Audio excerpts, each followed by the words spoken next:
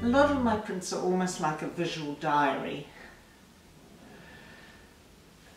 Some of the prints on the wall pertain to certain places. This one, which features in the book, is called Dawn Chorus. There's Carrero, Wecker's feature, but the Dawn Chorus is really a phenomenal sound. Woodcut in particular is a relief technique that is very bold and dramatic, and a lot of my work is black and white, so it's dramatic, the contrast between black and white, and then texture is suggested by the cut marks, the cutting marks. Creating black and white negative shapes with texture and form, it lends itself to some other areas that I've started to explore in my sandblasted glass designs that have been used. I've sandblasted my designs onto glass panels, windows and walls, and it plays mostly with light and shadow and texture and drama.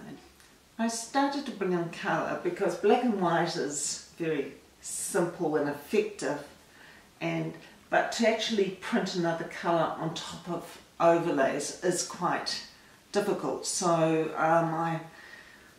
I've experimented with using collage paper. So the paper that I use is placed between the inked up woodcut and then the paper.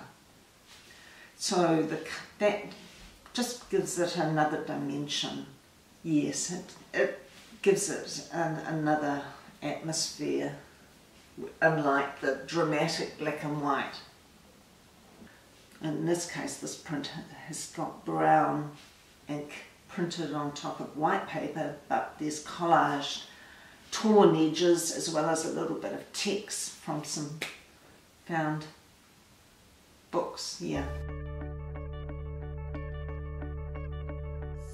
If anyone's interested in printmaking, find a studio or a school that has a printing press. I mean, a printing press is a very heavy beast and not everyone's going to be able to have a printing press, and so classes in printmaking are a good way to discover whether or not you might like it.